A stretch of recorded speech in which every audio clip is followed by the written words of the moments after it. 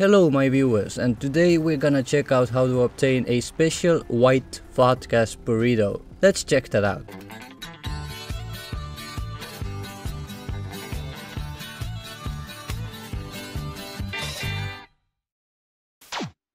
This vehicle is only special for the enhanced version of the game. Not very long ago it was discovered that whenever you drive around, burritos spawn hotspots in older versions of the game for a pretty long period of time. In my case about a good 40-50 minutes. Game script sort of gets broken there and starts spawning disabled liveries as well, which is quite unfortunate to say the least. So if you are playing on PS3 or Xbox 360, do not get this fan in your save.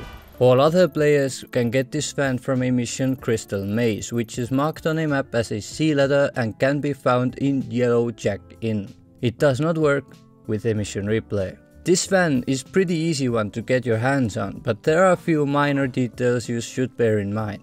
If you work your way up to the gasoline trail part and exit the house, you can surely notice there is a white van parked outside. Those who didn't figure this yet, this is the very van we came here for.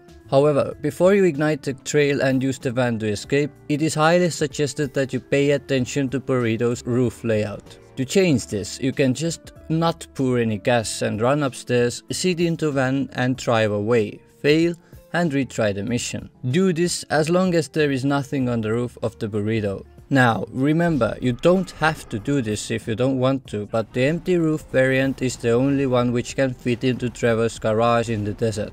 Others do not and need different tricks to be saved into 4-car garages in Los Santos, which is a lot more inconvenient. So I suggest getting an empty roof if you want this van and save yourself from torture with garage tricks. If you have the van you need, just go pour and ignite the gas trail and leave the area inside this van to pass the mission. White body color is not actually unique for this burrito model, however it can only spawn with McGill-Olsen livery. Since this one has a Pharte Gas livery, it acts as a special combination for this van. But remember, only for the enhanced version. Since some of you might still love stuff on the roof, I will explain the trick that allows storing big vehicles into interior garage quickly. For this trick you of course need your big vehicle, a small vehicle which can enter the garage, and a taxi. Try to place your vehicles same way as shown here.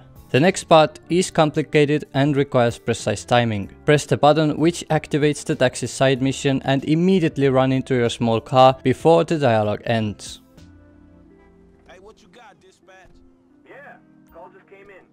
This trick might need being sort of familiar with what taxi dialogues sound like, and turning on subtitles might help as well. Once in your small car, wait until the taxi dialogue is about to end, and few microseconds before it does, press the enter garage button.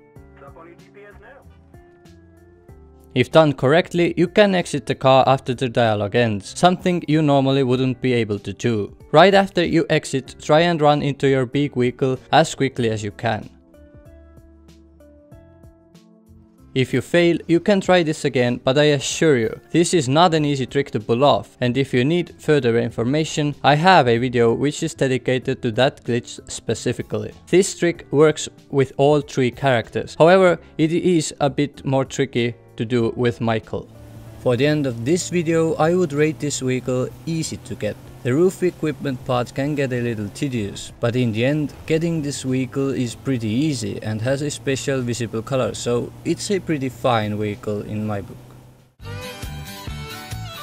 Thank you all for watching. If you like this video, you can let me know about this by hitting a like button and of course by subscribing. Also make sure to hit the notification bell so you won't miss any of my videos in the future.